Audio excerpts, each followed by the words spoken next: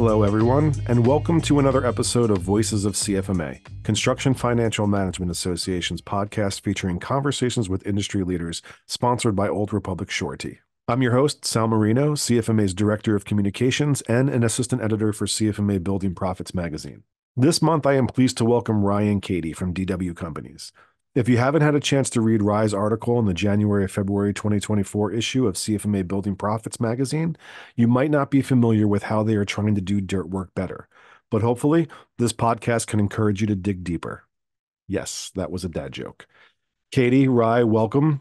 Kayti, I'm going to start with you. Can you give us a little bit of background about what led you to where you are now? Well, I grew up in the construction industry. My parents own a trucking company. They also own some pits where they do some aggregate production. I grew up in a ready mix plant as well. My parents owned one of those and ended up selling out to a larger corporation. So it was always around. My parents' shop still is on my parents' property, and so. Oh, that's cool.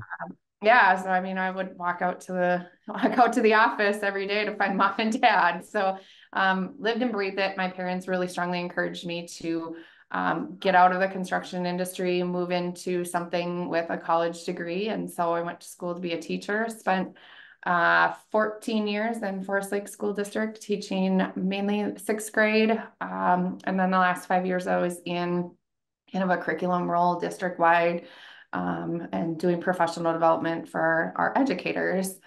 My husband has always been in the excavation world, and at his former employer, it was kind of a toxic situation. So he kept encouraging me to come join his force. That group of his OGs left the organization, and one including Rye's husband, and started their own company. And that's when I kind of joined forces here at DW Companies. Very nice. Rye? Yeah, well, I am Rye Bostrom. I did not grow up in the industry. However, my dad yesterday just retired after 37 years as an owner operator. So he put her in park, and now he calls himself semi-retired, no pun intended, right? But Very good.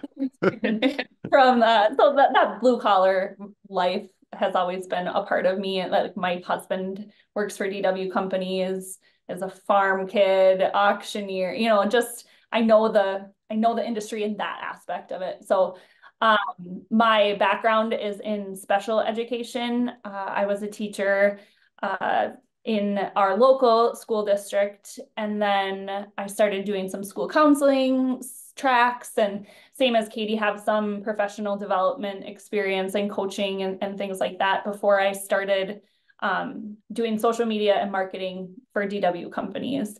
And then with that, we've kind of used our skills here at DW Companies from our education background and implemented some professional development here with our team. So we'll talk a lot about like the culture of our team at DW Companies, and a lot of it has to do with some of the things that we have implemented just with our skills from education and bringing them to the dirt world, so to speak. One of the requirements I had with Steve is when I joined is I said, we will do professional development if I'm going to be involved in this. And he was like, sounds good. Whatever it takes to get you to come run the books, right? Right. And yeah. I don't think he really fully understood like what that was going to look like. But after the first one, I would say that he was 100% bought in, seeing the impact it had on our team. That is awesome. Did you guys meet teaching? No, actually, Katy and my husband Nate grew up together. Oh, okay.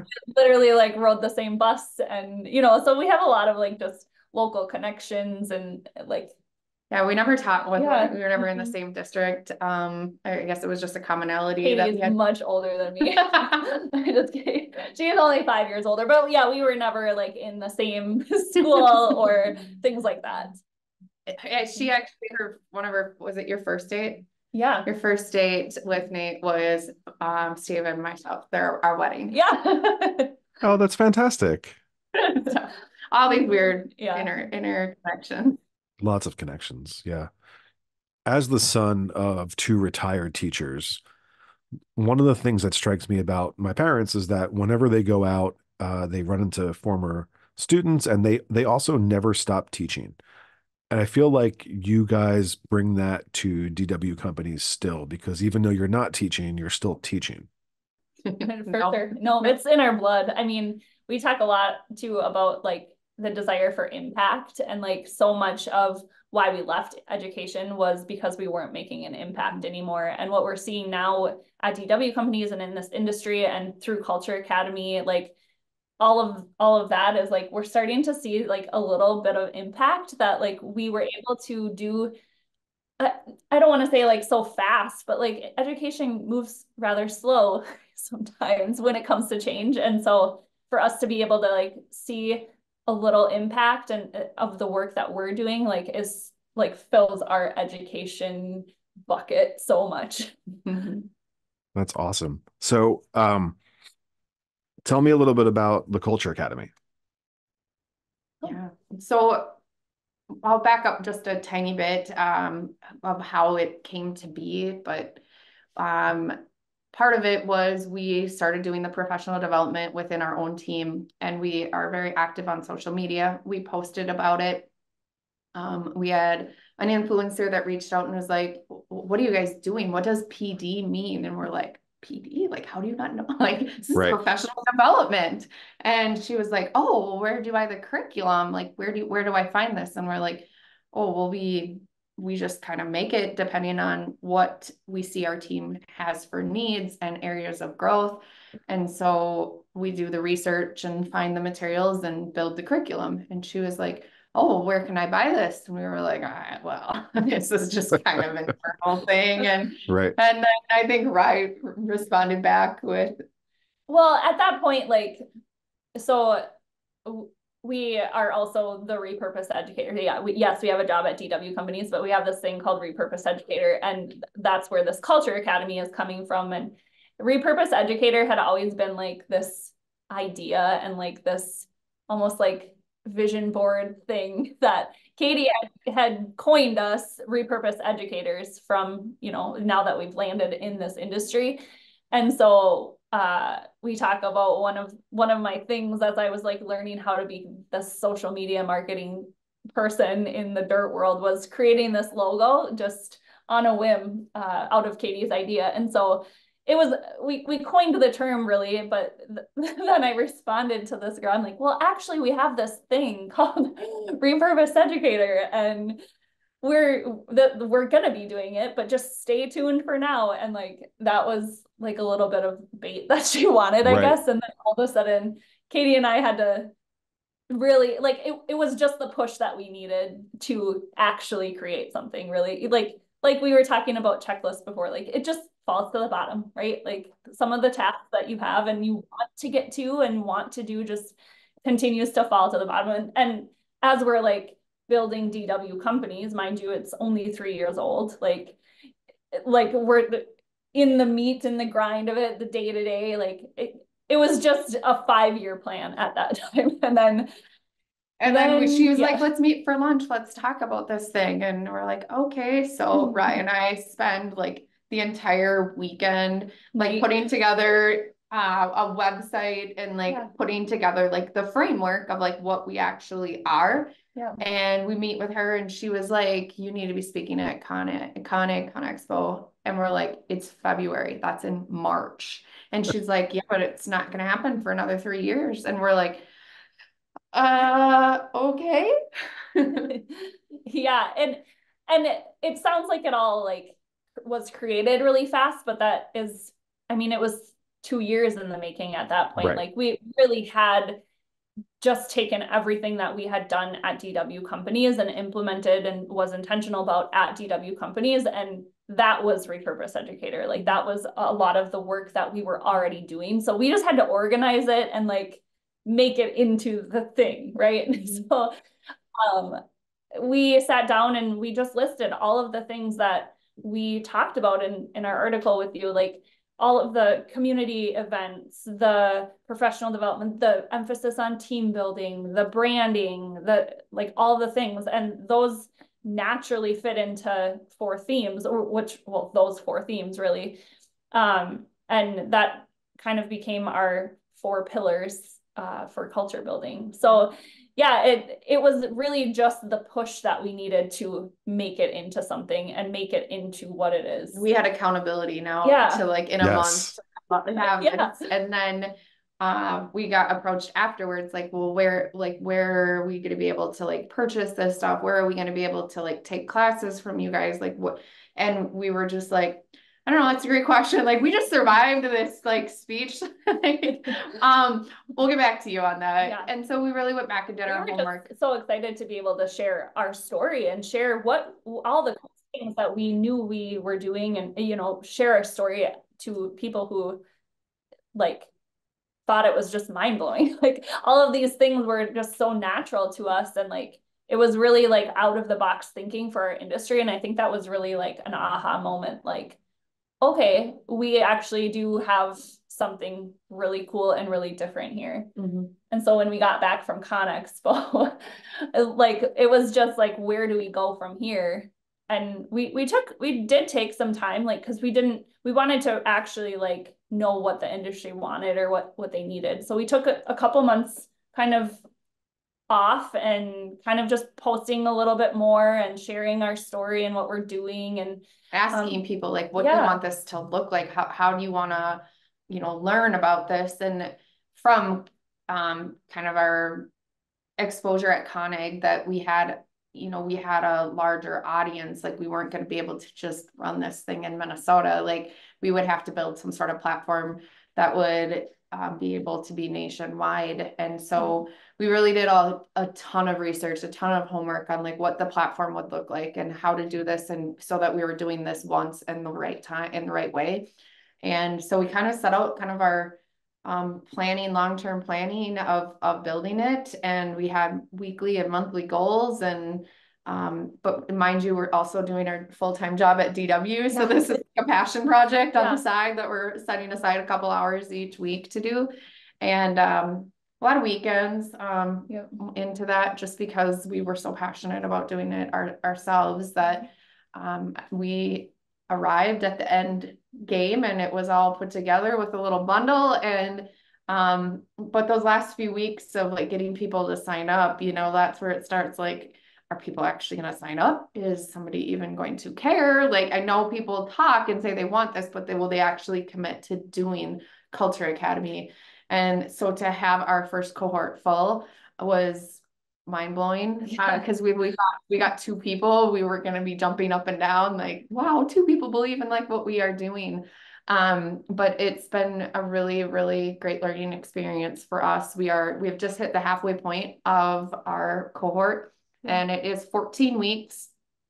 It takes them through the 4 pillars that Rye talked about.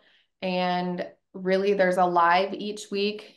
There's 3 individual coaching sessions, and there's literally accountability through the whole thing.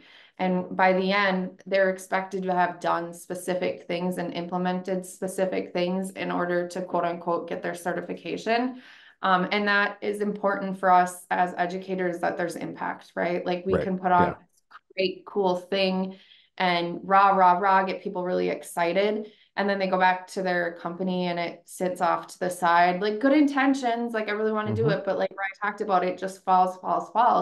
So we ask for like a 2-hour commitment each week, one on an hour of live and an hour of implementation, whether that's meeting with your team or doing work in the background to implement the 4 pillars, that when they walk away, they feel like they got something out of this experience, than just like, I got really excited and then I put it off to the side, like a lot of other things in our industry.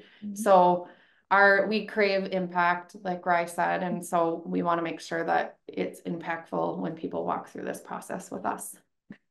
That's amazing. And I love that you built like a website on the weekend and was like, here, I did it. And it seems like it fell into place so wonderfully. It really was like perfectly imperfect. Like, I mean, yeah, I don't even think the influencer that kind of reached out like knew that we had like spent the prior weekend to like really here, actually, we've been doing that, so we laugh about that now, and you're The probably imposter syndrome, right? right. Yeah. Yes. Probably Yeah. like only the second person, Sal, that actually knows that whole story. So now it is. We don't let too many people know that to begin with, because we're like, But that's the thing, though. There's no shame in that, because it's what I feel like. And when I was in college, I used to write all the papers the last minute. Like I waited. I had plenty of time. I had the ideas, but it was that deadline that pushed me over the finish line. And I feel like some people just work the best that way. And if that's how you work, then that's how you work. And I feel like there's no shame in that. That's how I work. That's definitely not how Katie works. I'm the scope, sequence, and plan, and we're gonna have this done by this date. Like literally, if it wasn't for the deadlines that she set throughout the 8 or 9 months that we took to really build culture, like it probably, I'm so thankful for her. And like we have another gal on our team too. She does the technology. Like we all just work really well together. And like you said, that those deadlines are definitely key. Well, and it's just 3 different skill sets that are brought to the table. Like she is super creative, where I'm more of a get shit done person. I need she's very Erica is extremely techie, so she figures out all the techie stuff. So we all have this common goal and idea, but we have different strengths that we bring to the table, which has made it successful. I love it. So let's talk a little bit about talent acquisition and retention. How do you feel that DW Companies differs from the rest of construction in that regard? Yeah. Well, I hear all of the time, and especially people that walk in our office, that maybe there are other subcontractors and things in the same industry. And they're just like, how do you find all these good people? Like, you guys are so lucky. And we're like, well, we might be blessed, but we're not lucky. Like, this didn't happen on accident. Like, there's been a lot of really intentional work that has went into this. Yes, we don't have an issue attracting people. And we do believe it's because of the 4 pillars. It's not just one thing that we've done, because people walk in wanting the magic like wand to like wave and like fix that issue. And we're like, it didn't happen overnight. Like, you really have to build something that people want to be a part of. What we know about the research on Gen Zs, they want to be part of something that's bigger than themselves. They want to be part of something that impacts their community. And so what are you doing to produce that as a company, on top of doing really great excavation work, right? And so we really have worked hard on being involved in schools, attracting the next gen. We talk about, look at the military, look at the colleges, look at the tech schools that spend an enormous amount of time trying to attract talent to their structures or their organizations. And we need to be doing the same in our industry. And so within 30 miles of our school, there's not hardly a school district that we're not involved in. We sit on several different construction boards to make sure that we're giving our opinion about what we want kids to come out of school with, to be ready to be a part of our workforce. And then I think it's also your brand. Like, you're really bringing that brand out there that people are proud to wear our stuff. In fact, like, a lot of people that come, they're like, oh, well, at my last place, we only got like 3 shirts, and we only get 3 shirts like each year, and then we have to buy them.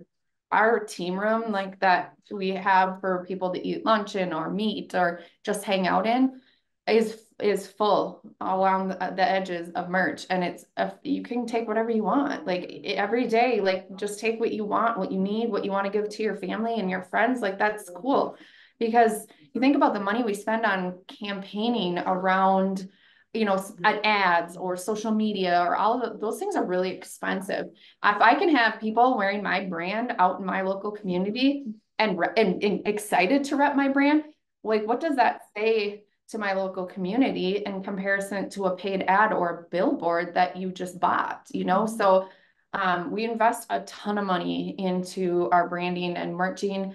It's also been called the Under Armour of Cambridge XINE schools, because like it's a rite of passage to have like a DW sweatshirt at school. And maybe we'll get a couple out of the high school that come and want to work for us. But the fact that is that everyone's excited about that, our brand.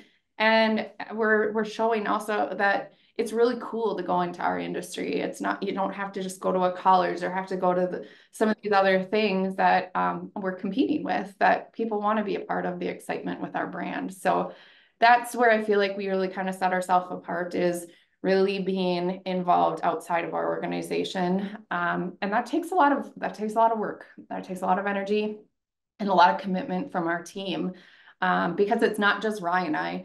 We have team members out there from the field that are out and involved in these things, but they love it, because they're part of the buzz. Right. Yeah. And don't you guys have trading cards for your employees? We do, yeah. We do. We use them often. Well, the trading cards too have their headshot on them, but then also like a statistic of the trades. Right. So we use them a lot for like our parades and like events that we're giving out other things, just as a little. There are superstars, right? Yeah, there are. And one of the first things when people complain about not being able to find help when they walk in the door here, I ask them, what is your involvement in the school district? And they're like, well, I'm like, okay, there's your next gen coming up. Like, how are you going to excite them? And how are you going to even just let them know that that's an opportunity for them?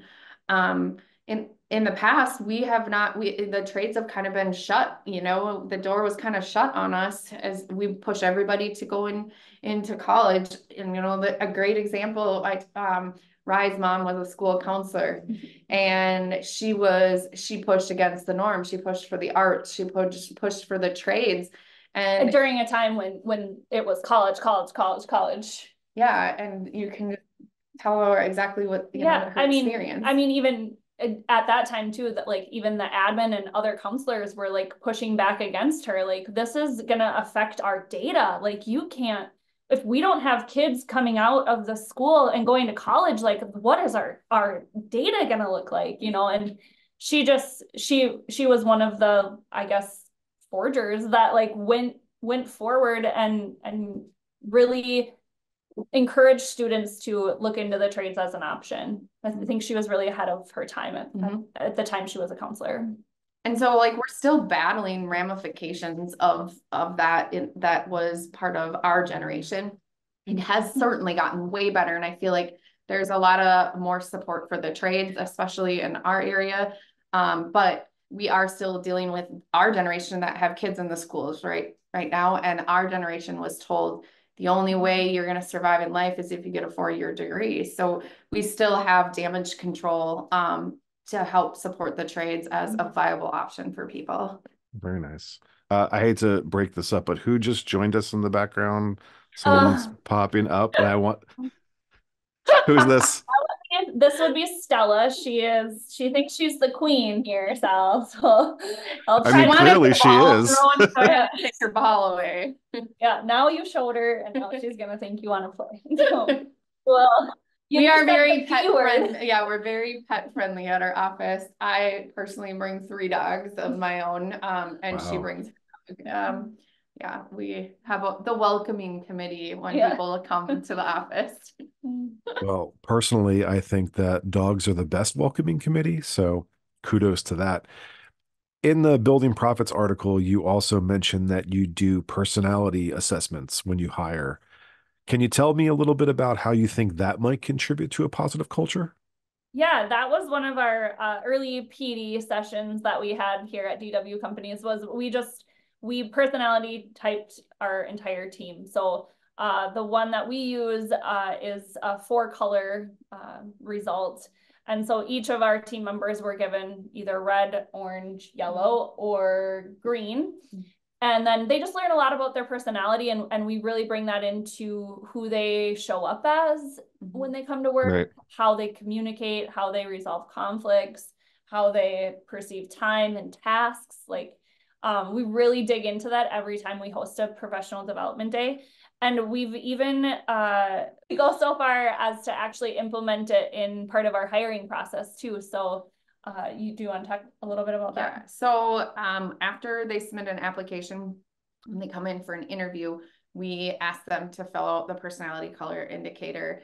And not that that's going to like make or break like who we hire. However, we do know that if we have a whole group of reds, like another red to the group is probably not going to add the dynamics that we're looking for to be a successful team.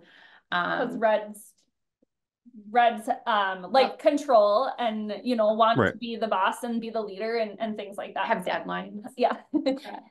have process, something called processes. I don't know. Yeah, it's crazy. But yeah, so and it also helps break the ice when we all are a part of that conversation, that we know who is at the table. Then we know a little bit about them, we know how to interact with them. And it also, if there's, maybe there's a little feeling or comments made like, well, what am I doing this for? This is dumb. If we feel that, that's already giving us an indicator that they're not a person that's open to wanting to potentially grow within our team and be a part of like what we do here.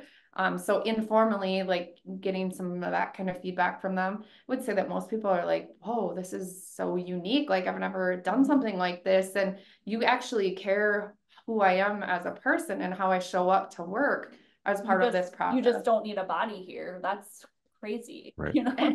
And we've gone, each of our guys wears, or our people on our team wear a sticker on their hard hat showing what color they are. So again, just as that reminder when they're out in the field, or Katie and I and the people in the office have it on our computers, kind of like what Katie said, a warning label. Like it's just a reminder that like when you're in a situation or you're needing to communicate, like, oh, that person does it a little bit different or sees it a little bit differently than I do. Like maybe they might not remember everything that we've taught them in our PD days, but they're going to remember that they're seeing this or thinking this a lot. Yeah, our colors are not the same. So we might be perceiving this just slightly different. And that might be the source of our conflict at that moment.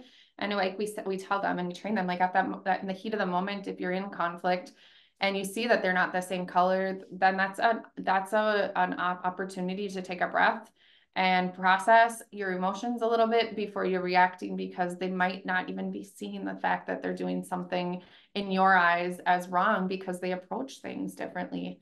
And, a lot of people are like, well, why didn't you use the DISC assessment or some of those others? And we just really felt that the colors were powerful in the sense that you can see it easily across the job site. You're not like, are you a D or a, like it's very easy to identify. It is universal in every language that people identify with colors. And so it made most sense when we were starting to build this within our own team, that it felt like the right move in our industry. And part of Culture Academy, they learn how to implement or do the professional development day around colors. So they'll leave Culture Academy with knowing their entire team's colors. So that's one of the things that we walk companies through, is how to do that with their team. And not to mention on top of that, if you walk throughout our facility, that you'll see posters and things on the walls with people's faces with their colors and like best ways to approach those people, literally sentence starters. And there's our, elementary education, right? Like these people will receive this statement so much better if you utilize this sentence starter or you utilize these word choices, and literally helping people with those soft skills. And this has been not only successful amongst our team on the field and in the office, but we have seen the positive effects it's had on personal relationships for these people. Our industry has a bad rap. Like they work long hours, it's grueling, it's in the heat. And when they come home, sometimes maybe they're not always like in the best, mood to like converse. And so helping them have that skill set to then go home and communicate at a much better level has really changed a lot of people's lives on our team as far as their relationships. Guys that said, I will never get married again. I will never have another female in my life, or, people getting back together that had, broke up because of really bad communication and are now happily married. And, just, seeing their personal growth is, you know, really, really exciting beyond just like how it has supported our company. So tell me a little bit about like work-life balance at DW. Do you want to talk about kind of the different teams that we have and how that works, or do you want me to? You can talk about it. Okay. So one of the questions we asked on our application is like, what is ideal set of hours weekly for you? And we asked that in like a genuine care, like, is this somebody that's looking for 45 hours a week? And then we put them on a crew that's 65 hours a week. And now they leave in, you know, a couple months because they can't handle it, because they either have commitments or that work-life balance is super important to them. We also have people that want the 60 hours, and if I gave them 45 hours, they wouldn't be satisfied. So we put that on the table to begin with on your job application. And we also know that if we're hiring somebody on a team that's going to be on the 50-hour a week and they're looking for 40, like that's maybe not a good fit, or at least to have that conversation during the interview then to pick their brain about if this is something that they really want. We hire for life. We always say is that we're hiring people for long term. Like we're not hiring to fill a body. It's really, really, really, we want them to be a good fit for our company. So we have teams out there that work probably that 45 to 50 hours. And then we have teams that are out there that are craving for 60 hours every week, and then a little bit in between. And we try to be really mindful of where we put people so that they're getting the desired hours that they want and have that work-life balance.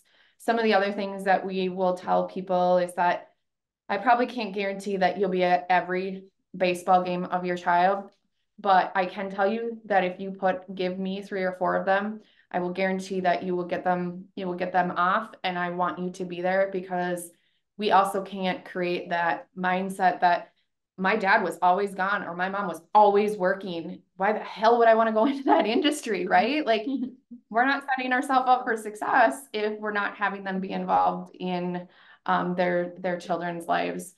We also give PTO time on the first day of school. So they have to submit their first day of school times if they have students in school.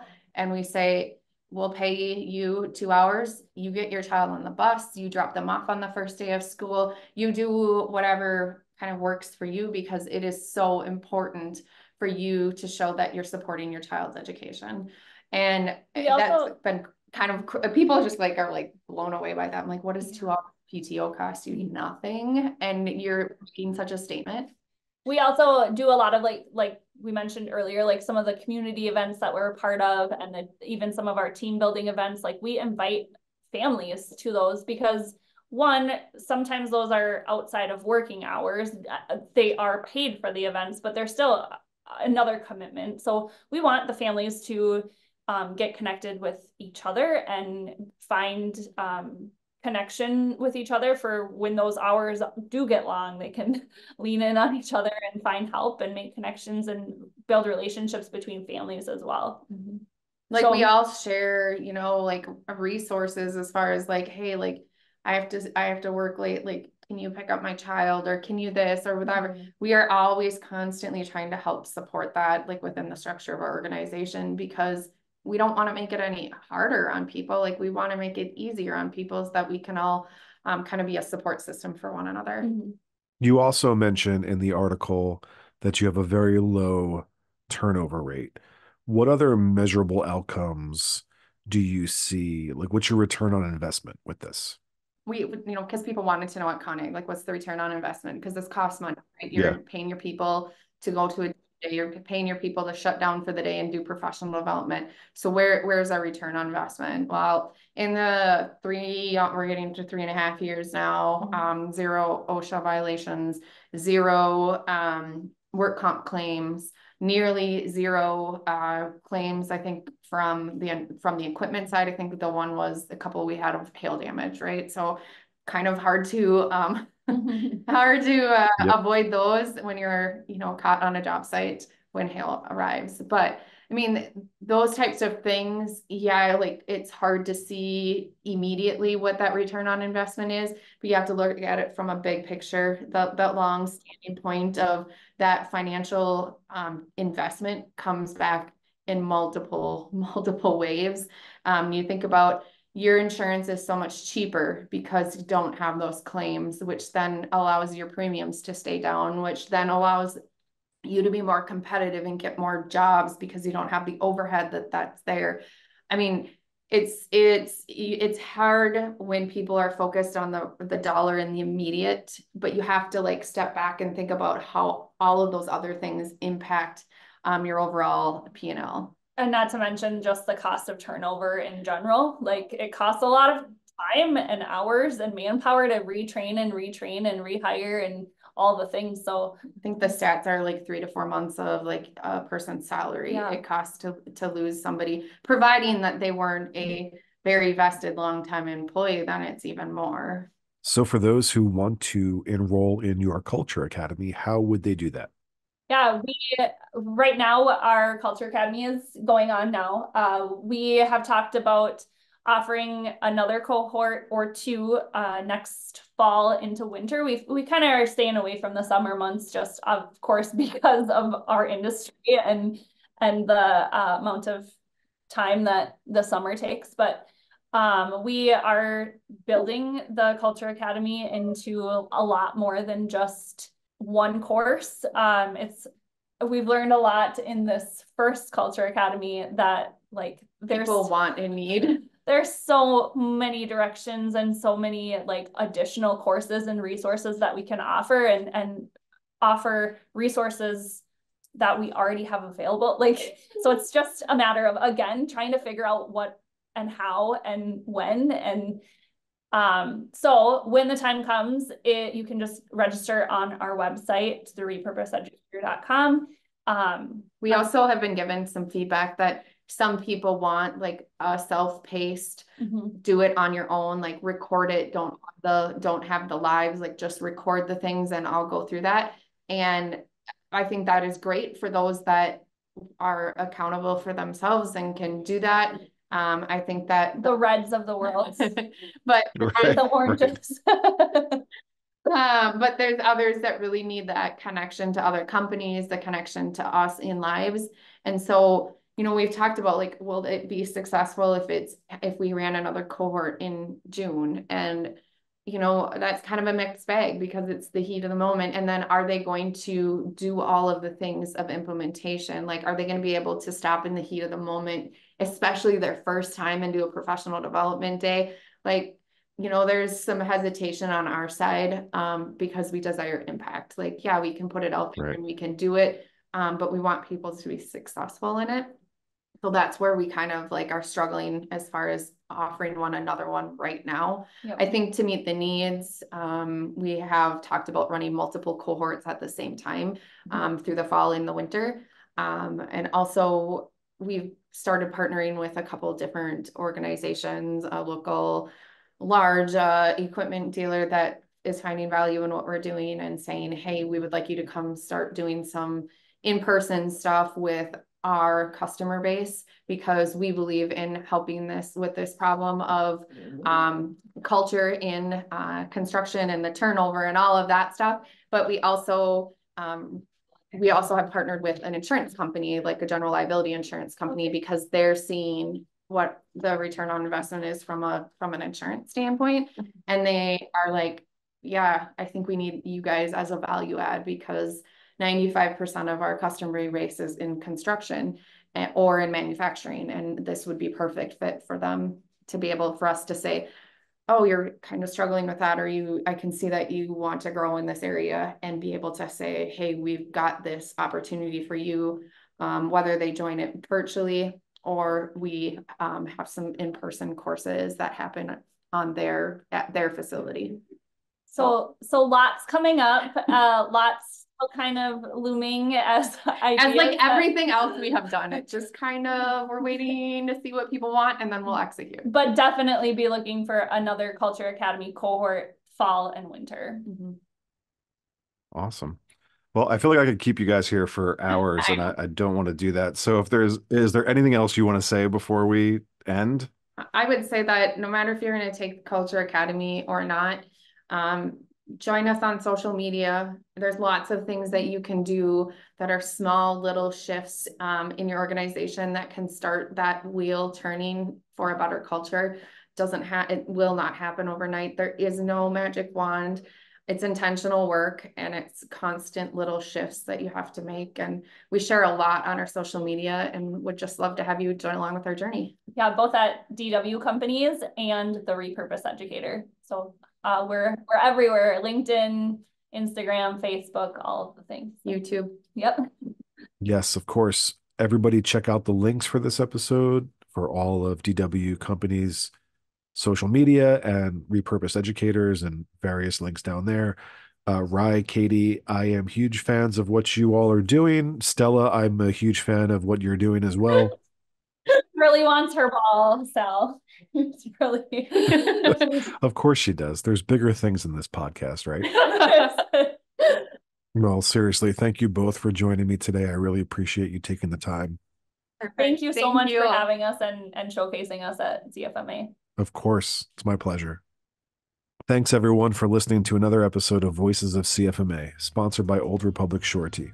If you enjoyed this podcast, don't forget to like and subscribe and share it on social media. And if you're interested in learning more about the Construction Financial Management Association, check out cfma.org. Once again, I'm your host, Sal Marino, and I will see everyone back here next month. Thanks.